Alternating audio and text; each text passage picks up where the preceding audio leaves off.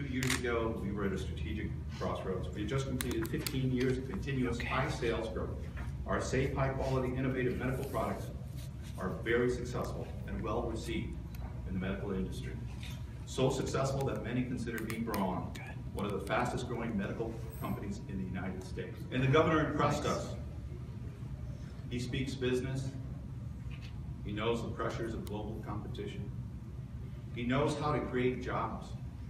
As a result, under Governor Scott's leadership, Enterprise Florida, the Florida Department of Economic Opportunity, the City of Daytona Beach, Volusia County, Team Volusia, Daytona Regional Chamber of Commerce, and our new best friends, the CEO Business Alliance.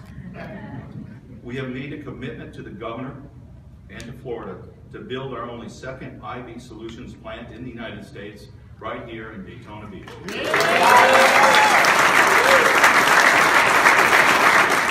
We've added 1,061,000 jobs in the last 5 years. We've cut taxes 55 times. Last year we cut taxes over $500 million, so we cut taxes just in the last 2 years over $1 billion. As we put money back into business people's hands and consumers' hands, they keep building this economy, and that's what's happening. But what's exciting today is Braun is spending $100 million plus and will add more than 175 jobs right here in Daytona.